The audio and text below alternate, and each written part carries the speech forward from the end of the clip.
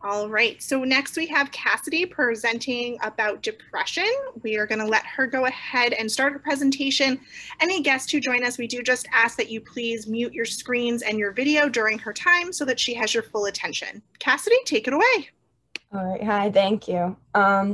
So my topic was the identifying the signs of depression among teenagers, and we'll just get into it because this video already has it recorded. Hi, my name is Cassidy Jones, and my capstone is identifying the early signs of depression among teenagers. I think that this topic is very important and needs to be taken more seriously. People need to be educated on mental illnesses such as depression because it is so common, especially with everything that's been going on with COVID and the isolation. And it is an illness. Granted, it may not be physical, but it is mental, and it's just Okay. the four main types are situational, biological, psychological, and existential. And it can range from minor to severe. And depression just doesn't result from a single event, but from a mix of events and factors. To get into some statistics, about 20% of all teens experience depression before they reach adulthood. 10 to 15% suffer from symptoms at one time only. Only 30% of depressed teens are being treated for it. And then 1 in 3 adolescents will meet the criteria for an anxiety disorder by the age of 18. And I know anxiety is a separate mental illness from depression, but I feel like this is important to put in here because it is such a high number, and anxiety does coincide with depression. And people with anxiety are more likely to have depression. So I feel like that's important to add. This ties into what I was stating before about the four major types of depression, except this is a little bit further analyzed. So the causes consist of brain chemistry, hormones, inherited traits, which are biological, early childhood trauma, and learned patterns of negative thinking. So going in order, neurotransmitters are naturally occurring brain chemicals that carry signals to other parts of your brain and body. And when these chemicals are abnormal or impaired, the function of nerve receptors and nerve systems change, which leads to depression. So basically, when there's an imbalance of chemicals in the brain, it affects someone's thinking and thoughts. And then next we have hormones, which we'll get into a little bit in the next slide about different effects on boys and girls, but it changes in the body's balance of hormones may be involved in causing or triggering depression, which we'll see in the next slide. And then we have inherited traits, which depression is more common in people who are blood relatives, like such as your parent or grandparent, and who also have depression, so it passes down. And then obviously we have early childhood trauma, or just trauma in general, which can be from physical, emotional abuse, a loss of a parent, may cause changes in the brain that make a person more susceptible to depression. So that's a big thing because it affects someone's brain and the feeling of hopelessness. And then next we have the learned patterns of negative thinking. So teen depression may be linked to feeling helpless. So if someone's if they've been living a negative life, if their parents are so negative about things and degrading, it will affect them and affect their brain and how they view themselves and the world in general. So here are more statistics. In the first picture, it's a graphs of, we see teen girls and teen boys who deal with depression. And the graph to the left, which is the girls, the green one, is very obviously significant, much greater. And that is because depression rates are higher in girls than boys, because typically girls reach puberty before boys do. So they're more likely to develop depression at a younger age than boys. But that by no means means that boys cannot have depression, because as I was stating before, there are multiple types of depression and causes. So this is just the hormonal aspect, and a boy can be diagnosed with depression for other reasons, and it can be hormonal, but it's just greater chance in girls than boys. And the next picture we have starts with challenges to parent recognition of their child's depression. So the first is hard to tell normal ups and downs from depression. The parents have 40%. Youth is good at hiding feelings, 30%. We don't talk about feelings much, 14%. Don't spend much time with my youth, 7%. And then not sure what signs of depression are, 4%. In the next picture, all the way to the right, are percentages of teens 12 to 17 having a major depressive episode. And I think this is important because you can see that ages 16 and 17, which are higher teenage years, are significantly larger than a 12-year-old. And that should lead to more cause to reach out and to identify and be aware of teenagers and their mental state. Here's a list of emotional changes someone with depression may have. This can help better identify if you or someone you love has depression and whether or not you should reach out. So first off, we have feelings of sadness, which can be just crying for no apparent reason, and then frustration or feelings of anger, even if it's over something small. Usually people with depression are on edge. And then feeling hopeless or empty, irritable or annoyed, which ties into the frustration. Loss of interest in usual activities, which usually a lot of people with depression isolate themselves and they don't do as much as they used to, or things that they enjoyed. And then there's loss of interest or conflict with family and friends, which happens a lot because either they isolate themselves or they're always on edge and frustration and getting into fights. And then people with depression have low self-esteem, feelings of worthlessness or guilt, fixation on past failures or exaggerated self-blame and criticism, extreme sensitivity to rejection or failure, and the need for excessive reassurance. They have trouble thinking, concentrating, making decisions, and remembering things because their mind is elsewhere. It's focused on surviving rather than doing the task at hand, which if someone's grades are slipping, that's also a good identifier. But not just the only identifier, there has to be more to that. And there's ongoing sense that life and the future are grim. And then there are frequent thoughts of death. Next, we have another list of behavioral changes with someone with depression may have. So first off, we have tiredness and loss of energy, which goes into the next one, either sleeping too much or not being able to sleep at all. And then we have changes in appetite. So their appetite can be decreased or increased. A lot of people with depression develop eating disorders due to it. And then there's people who are using alcohol or drugs. They're usually abusing them to escape reality. And then there's agitation or restlessness, for example, pacing, hand wringing, or an inability to sit still. And then the slow thinking, speak, or body movements. That could be because of how tired they are or how their brain is focused on something else. And then there's frequent complaints of unexplained body aches and headaches. So you can identify that if someone's visiting the school nurse a lot.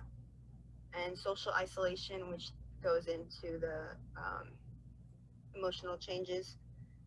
Poor school performance, which also relates to emotional changes. All of these relate to the emotional changes. It's an effect of those.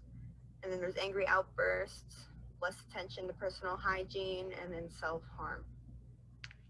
Those are very large identifiers. So here's some risk factors of depression, which may just mean basically inducers, things that may help lead to depression. First off, we have someone having issues that negatively impact self-esteem, such as body dysmorphia, peer problems, long-term bullying, or even academic problems. And then someone who's been the victim or witness of violence And that can be physical, sexual, or mental abuse. And having other mental conditions such as bipolar disorder, anxiety, a personality disorder, or an eating disorder. A lot of those coincide together. Having a learning disability such as or ADHD, having ongoing pain or chronic physical illness such as cancer, diabetes, or asthma, having certain personality traits which can be low self-esteem or being overly dependent, self-critical, or even pessimistic. Abusing alcohol, nicotine, or drugs does affect someone's brain, and that can also lead to depression because of the chemicals and the imbalance. Having in the biological aspect, having a parent or a blood relative with a mental health disorders such as depression or bipolar disorder, or even a substance abuse, alcohol, because that can pass down chemically. Having a family member who's passed away, which relates to recent tragic events or stressful life events, such as parents getting divorced or a parent in the military. And then just having a dysfunctional family can also tie into that, and having family conflict. Here's prevention. This is important because if you see someone who may have depression or you yourself have depression, it's important that get help. So first off, you take steps to control stress, increase resilience, and boost self-esteem to help handle issues when they arise. So having good coping mechanisms is very important. I know many people with depression abuse drugs. If you avoid that and find something that helps you, that's safe and doesn't harm you, is important. Next, reach out for friendship and social support, especially in times of crisis. And this may be hard for some people with depression because of isolation, but if you have supportive friends who notice it, it's important that you reach out to them. Next, to get treatment at the earliest sign of a problem to prevent depression from worsening. This is very important because, as people say, it's like a dark hole that you get sucked into, and it gets harder to get out. And then next is maintain ongoing treatment if recommended, even after symptoms let up, to help prevent a relapse of depression symptoms. This is also very important because sometimes, even if it's chemical, it's going to be there forever. So, and I know there's medications. So if you have to take a medication to help you, that's important. So you got to make sure you get that treatment. As a student, I know how hard COVID was for others. The isolation was probably the biggest and hardest part of it. But with school, many students weren't ready and adjusted to the learning environment at home. They're used to learning in school, and it did affect many people's grades. And I know a lot of students got into that path, and when it was time to go back, many students decided not to because they were stuck in that path and that place. It was what they were used to. And when you're not in a good mental state, you just stick to that. So here are some parents' views on COVID and how it affected their children. So 3 in 4 parents reported a negative impact on their teens' connections to friends. Parents report that 64% of their teens have been texting, while 56% are using social media, 43% online gaming, and 35% talking on the phone every day or almost every day. A national poll shows that 46% of parents say their teen had shown signs of new or worsening mental health conditions since the beginning of the pandemic.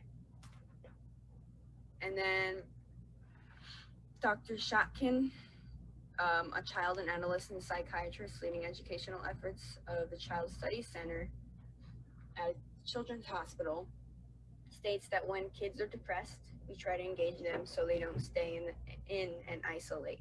We call it behavioral activation.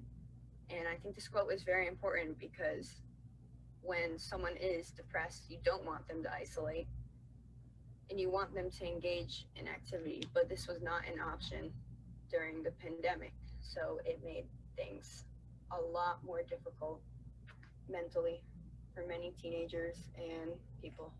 Some ways to help your teen if they're depressed is relaxing family rules.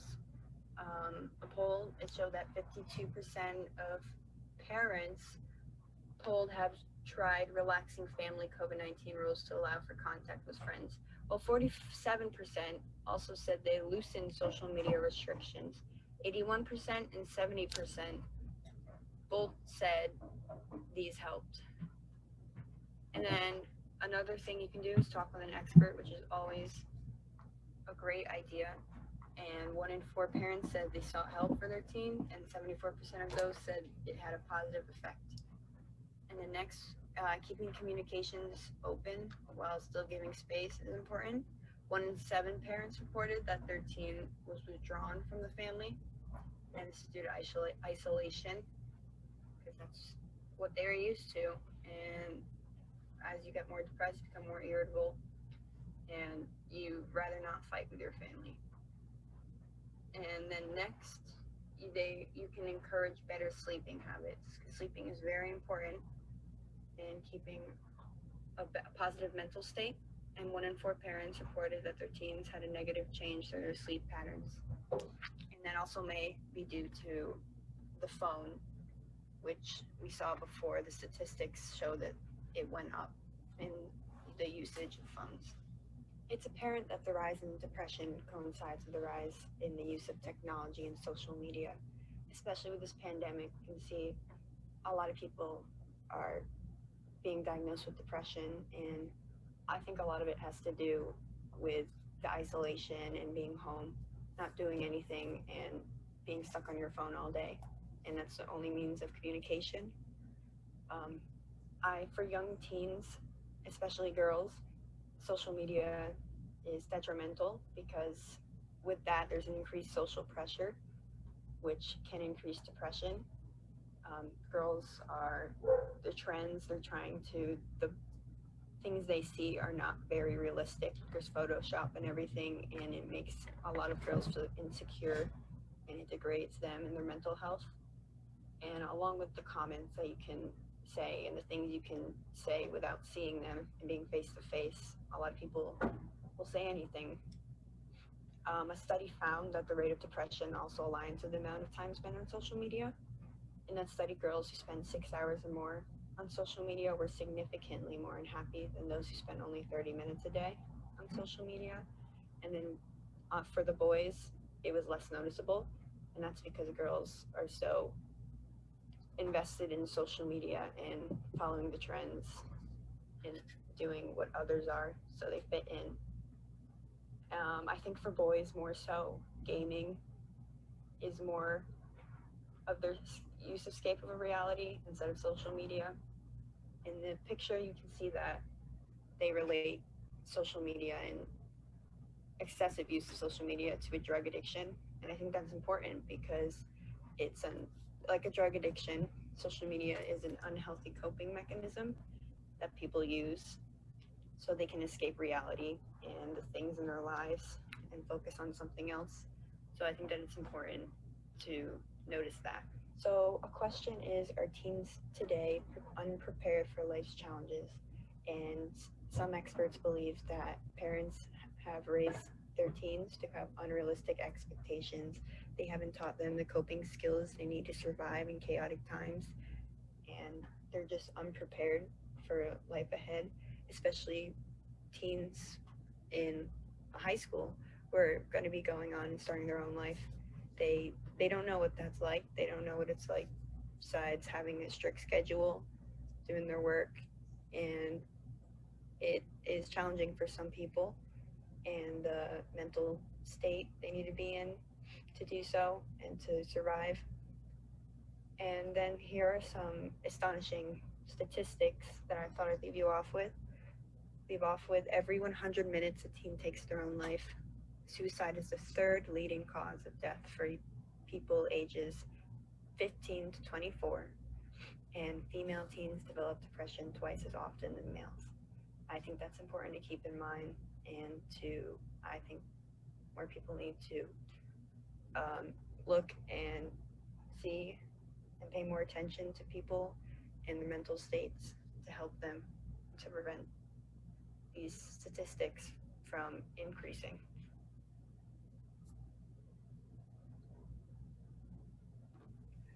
And then that's it. Yeah, I don't know. All right, Cassidy, thank you so much. You did a wonderful job. Thank you. I don't know if there are any questions. I don't know if anyone's on here or not. Yep, there are a few people here. Are there any questions from the audience? If you have one, you can unmute and just ask away. So, go ahead. Oh, sorry, Ms. Ham. I just had a quick question. First, Cassie, I wanted to say congratulations on your presentation. I really enjoyed that a lot, and think you did a fantastic job. Thank you. I especially appreciate how you tied COVID into it and made it really relevant to today. I found that to be very interesting. My question for you is, from your experience at the high school, who do you think parents should look to talk to if they suspect that their child is suffering from depression? Like, who would you recommend the parents talk to at the high school? At the high school, well, I think that it's important, because I know they can have accommodations, and I know that does help a lot of people. So if parents talk to like I'm not sure, the counselors to like help set that up to make things easier for someone who's dealing with depression, I think that'd be really smart. Fantastic. Okay. Thank you. Thank you so much. Thank you. All right. Ms. Spigot, did you have a question or a comment? No, I just want to congratulate Cassie on a job well done. Nice work, Cassie. Thank you. Wonderful work. All right, Cassidy, you are all set. Congratulations. You finished your capstone project and you did a wonderful job. All right, Haley, go ahead. All right, thank you. Animal abuse. It's possible that the phrase sends shivers down your spine. Who wants to witness a person abusing an animal? That is why animal rescue organizations exist. Unfortunately, some people are unconcerned about abusing animals if it helps them to achieve their goals. The good news is that by learning what animal cruelty is and how you can help, you can contribute to the battle against it. This is a difficult subject to discuss, but those who speak out against animal abuse sends a powerful statement. Let's talk about what animal abuse and animal rescue looks like, as well as how you can help. Any endeavor to preserve animals from brutality and abuse is referred to as animal rescue. Whether law enforcement or civilian, an animal rescue program identifies animal cruelty, retrieves animals from deplorable situations, and makes every effort to offer those animals a better life. For example, most communities have animal control departments that respond to calls about animal cruelty. They look into crimes and assist in the placement of animals in new homes. Animals that have been abused, neglected, starved, or abandoned are accepted by civilian animal rescue organizations. We're not simply talking about dogs and cats, though they are frequently the focus of animal rescue efforts. Many other animals, such as horses, cows, goats, rabbits, and reptiles, need to be rescued. It's easier to rehome some animals than it is to rehome others. Every year, more than 6 million companion animals enter shelters in the United States alone. 1.5 million of them are euthanized, either because they are too ill or injured to help, or because shelters are overwhelmed. Keep in mind that those are only companion animals. Let's take a look at animals who are most in need and how we can assist with animal rescue operations. Sorry. Suffering is a tough topic to quantify. Some animals have statistics available while others do not. However, we must make do with what we have. Animal rescue operations frequently focus on certain species or even breeds of animals. There are several animal rescue organizations dedicated to pit bulls, golden retrievers, Labrador retrievers, or other specialized breeds of dogs, for example. Animal rescuers have an easier time with dogs, cats, and other small animals, while horses and livestock, for example, are larger creatures and require more area. Dogs make up around half the animals that end up in shelters each year. They range in age from puppies to older dogs. Some dogs end up in shelters after being discovered on the side of roads or wandering loose in a neighborhood. Others are given up by people who unintentionally enabled their unwanted dogs to reproduce. Animal rescue encompasses dogs and other creatures who have been neglected or mistreated to some of the most heinous circumstances. They may have sores, ulcers, bruises, protruding ribs, and knotted hair that needs to be shaved off their body. Veterinarians are frequently on hand to animal rescue efforts to treat injuries, diseases, and parasites. The so-called lost causes, on the other hand, are frequently euthanized. One of the most serious issues with dog rescue is that most people visit shelters searching for puppies. They want a fresh start and a cuddly bundle of fur to take home with them. Fortunately, there is a growing understanding of the importance of providing a forever home for elderly dogs, who will be much more thankful to the human who can finally give them safety and love. Furthermore, prejudices against specific breeds such as pit bulls and German shepherds result in the euthanization of these animals. People are afraid of getting an aggressive dog, therefore they look for more acceptable breeds. Cats are almost as frequently brought in from the cold by animal rescue organizations as dogs. Kittens and cats are both placed in shelters after being permitted to roam outside the house and becoming separated from the owners. Other reasons for cats being sent to shelters include their owners not wanting or abusing them. Cats are frequently seen in the houses of animal hoarders. Hundreds or perhaps even thousands of these creatures may need to be placed in shelters and, with any luck, adopted by permanent families. Cats and dogs are relinquished for a variety of reasons, such as restrictions on animal housing, bringing a new baby into the world, seeing someone act aggressively, getting upset with basic pet issues such as bathroom accidents, or animal abuse, which can also be a factor, especially when cats are ejected from their homes and left without shelter, food, or water. Because they are kept on big tracts of land or in rural locations, neglected, abused, or emaciated horses often go unnoticed. Animal protection officers and concerned citizens are unable to intervene since they are not visible. The main issue with horses is that the individuals often purchase them with the assumption that they will not require much attention. Nothing could be more false. Horses stalling or pastured on their own fences are standing water, for example, can acquire thrush, a fungal condition that can lead to painful abscences. Because grass alone is not enough to meet a horse's nutritional needs, the lack of grain and hay has a negative impact on their physical health.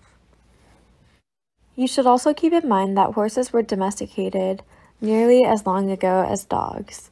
They've been bred to be kept as pets. For emotional fulfillment, they require human interaction. Matted hair, unmanaged sickness, and animal mistreatment are some of the other issues that animal rescue organizations face. Regrettably, the belief that horses must be dominated has persisted over time.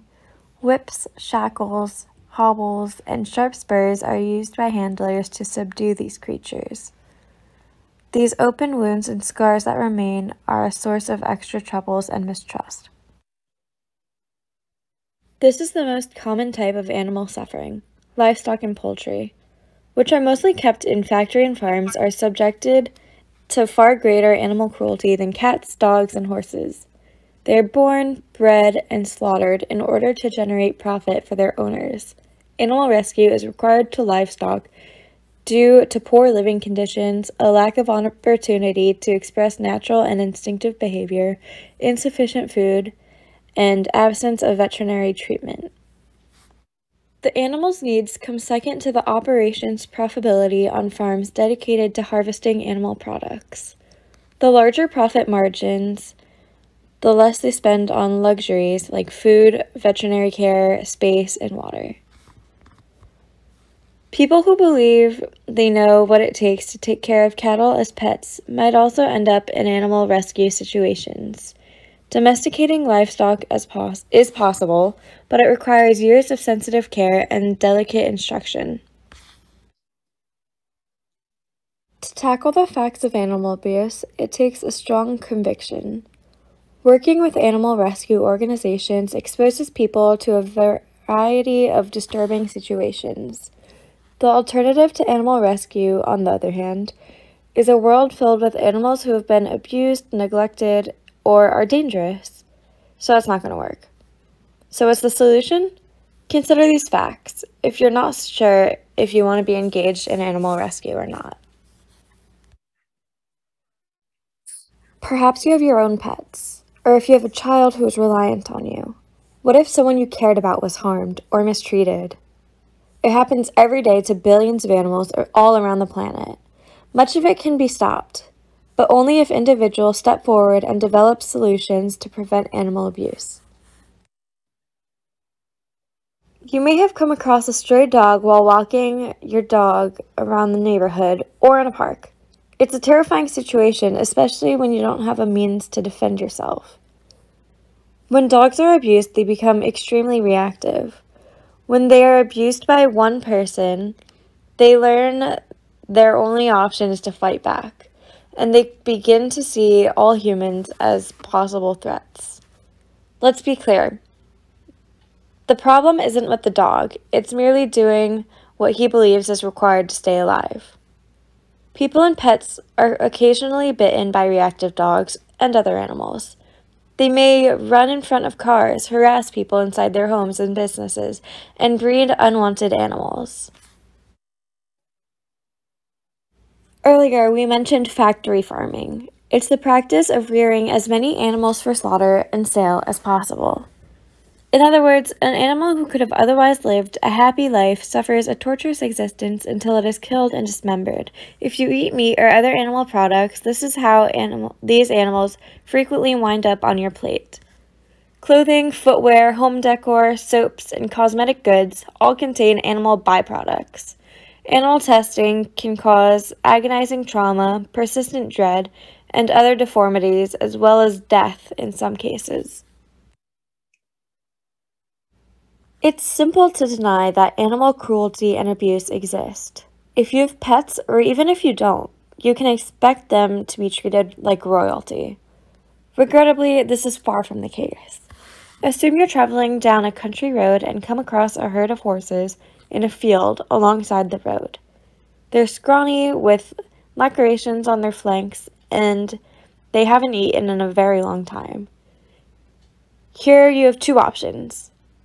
Continue driving like you hadn't noticed these horses, or bring out your phone and dial 911. The first leads to more animal mistreatment. The second takes around 10 minutes and may even save the lives of the horses.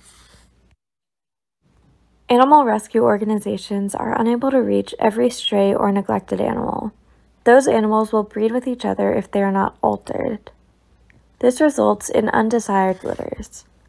Overpopulation will persist until we can minimize the number of animals sent to shelters and develop ways to teach people how to treat animals humanely. Attempting to change the DNA of animals from factory farming to designer breeding always results in flaws. For example, the toy dog craze has resulted in animals suffering from chronic discomfort, hip dysplasia, heart difficulties, lung deformities, and other alignments. The purpose of agriculture is to generate as much flesh as possible. For example, if a bull weighs 1,200 pounds instead of 1,000 pounds, the farmer receives a higher price for its killing.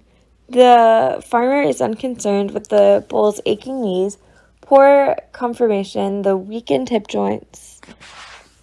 Alternatively, and perhaps more sadly, the farmer may be concerned, but the corporation marketing the beef is not, until consumers vote with their wallets and refuse to pay for animal pain. Preparing for the worst might sometimes assist us in recognizing animal cruelty and effectively responding to it. There are many different sorts of animal abuse, and they aren't always easy to spot. Slaughterhouses specialize in slaughtering animals for the purpose of obtaining meats, organs, pelts, and other animal parts, as its name implies. For example, a cattle rancher can outsource his slaughtering needs to such a company. Slaughterhouses use a variety of procedures. We won't go into much detail, but suffice to say, it's not a pleasant environment. It's important to remember that a slaughterhouse is a business. The more profit the company makes, the more successful it is. Slaughterhouses are increasingly being owned by huge meat firms with a focus on efficiency in the United States. The plight of animals is the last thing on their minds. As a result, slaughterhouses use the most cost-effective method for proceeding animals, rather than the most humane method. And what exactly does humane slaughter imply? There is no humane mean of killing someone who refuses to die. Every single murdered animal struggled for their lives. You contribute to the profanity of the slaughterhouses by purchasing meats and other animal products that, by definition, came from them. Animal testing. Before consumer products, pharmaceuticals, and other items are tested on humans, scientists utilize a variety of animals to test them. That may sound like a positive thing for people, but it's a form of agony for animals in their laboratories. Many people, including celebrities, have pledged not to buy products that are tested on animals. That's a fantastic approach to raise awareness about animal rescue. Keep in mind that your money is your vote. Lab animals aren't merely infected with disease or have allergic reactions to cosmetics. They're kept in cramped cages with no access to sunlight or fresh air, and they're not provided the love and attention that all social creatures desire. Hunting and fishing. Catch and release fishing is something that many hunters and anglers take pride in. They bring the fish back to the shore or the boat, unhook the lure, snap a few shots for Instagram, and then toss the fish back. But then what happens to the fish? Fishing, by definition, is removing an animal from its native habitat and depriving it of the oxygen it requires, even if only for a short time. It now has a big wound in its lip as well. According to research, the procedure frequently results in fishes suffering from trauma that impairs their ability to eat and swim. They've been permanently harmed. Hunting is frequently promoted as a bounding activity. The issue with that is it results in an animal's death. Not only does hunting need the death of an animal, but animals do not die immediately. After a bullet or bow pierces their hide, they are left to bleed out, and some hunters pursue this target for kilometers before they succumb to their injuries. Hunting and fishing in large groups are neither more ethical nor more environmentally friendly. Torture. Isn't torture a dreadful word? It may conjure up images of horror films and military interrogation techniques. Torture, on the other hand, frequently kills animals. Take animal fights, for example. Dogs, roosters, monkeys, and other creatures are frequently forced to fight or perish. Only one animal survives, and lives, with major or even life-threatening injuries. Consider the canine companion who lies at the foot of your bed. Can you imagine him or her fighting another creature like that? Beatings, exposure to severe temperatures, and even more heinous acts are examples of torture. You may help to stop animal cruelty by speaking out against it. Starvation. Some animals go hungry because their owners can't afford to feed them. Others go without food as a form of punishment or because the owner wants them to be submissive. In both the short and long term, starvation and animal causes substantial harm. Malnutrition, hunger, discomfort, incapacity to defend, dehydration, and sickness vulnerability are just a few of the possible consequences. Puppy mills. A puppy mill is a breeding operation that produces a large number of puppies in a short amount of time. Dogs aren't properly cared for, and the puppies aren't given any medical attention. Puppy mills, like slaughterhouses, industrial farms, and other comparable businesses, operate solely for profit. Breeding requirements and bonding may not be important to them. They only care about having as many puppies as possible. Except while they're producing, the female dogs are frequently mistreated and confined to small places. They could also be malnourished, resulting in unnourished puppies. People who purchase puppies from puppy mills are frequently unaware of the potential difficulties until after they've made their purchase. Training methods that are cruel. You may establish trust while training a dog, cat, horse, goat, pig, or any other animal. The human-animal bond makes or ruins the training process. Unfortunately, some animal trainers are unconcerned about the bonding or ethical treatment, preferring instead to attain a desired result as quickly as possible.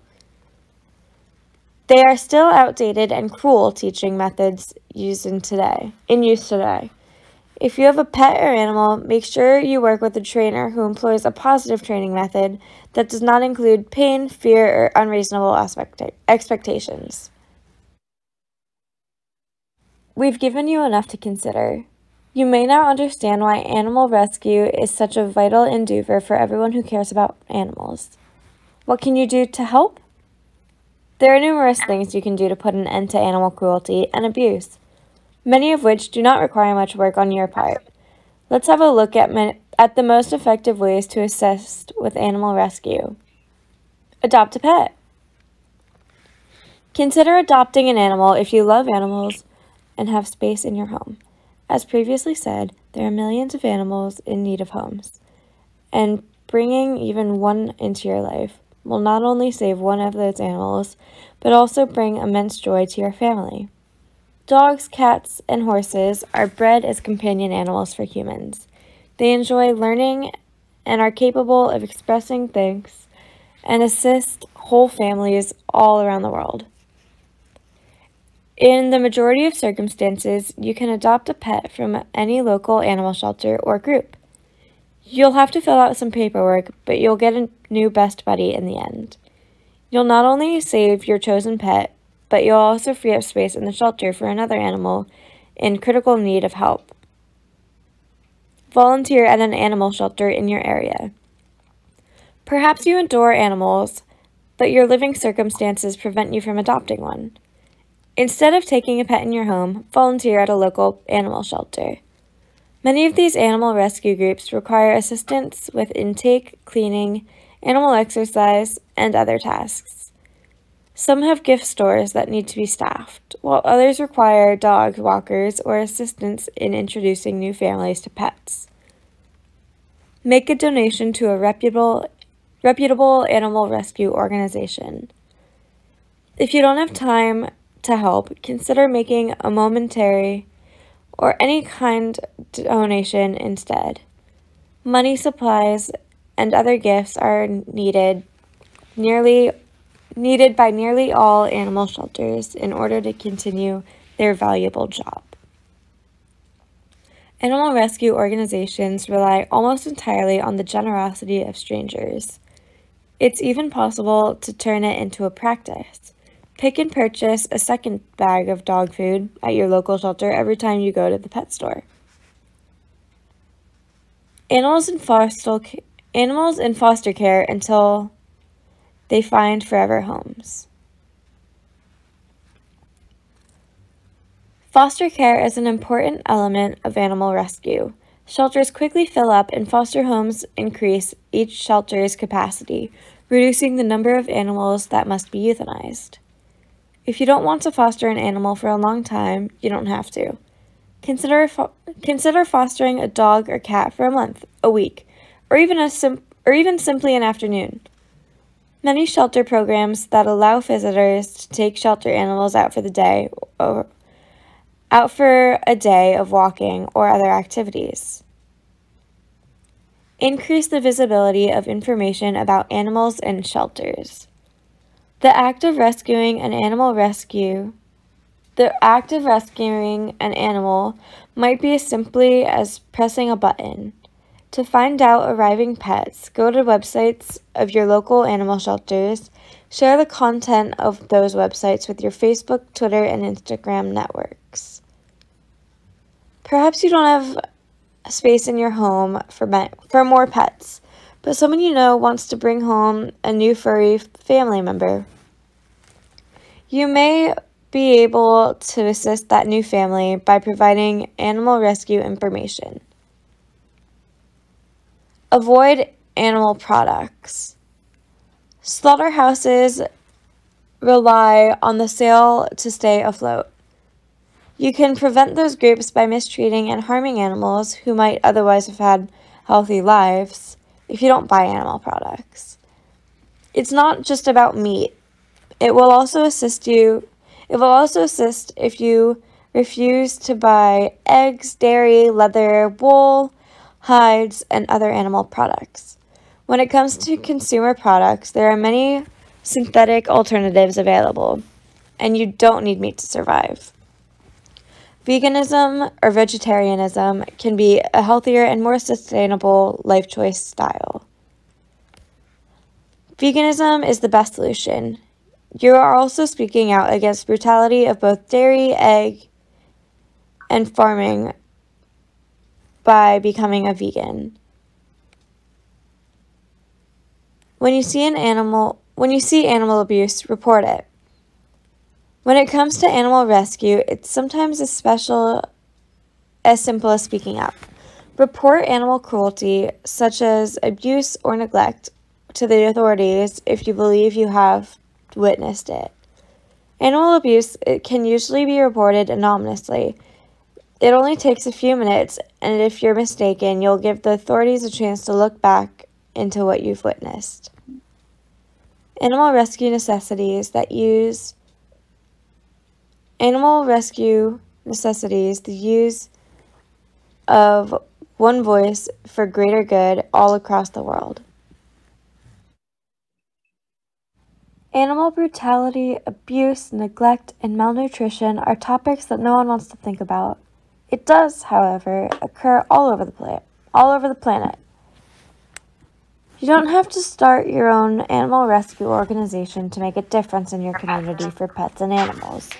We've provided a variety of ways for you to give back and save the animals. Intervention is required to create a society where animals have the right and those rights are honored. People break animal protection rules, but we have the power to modify how those laws are enforced. What are your plans on assisting animal rescue?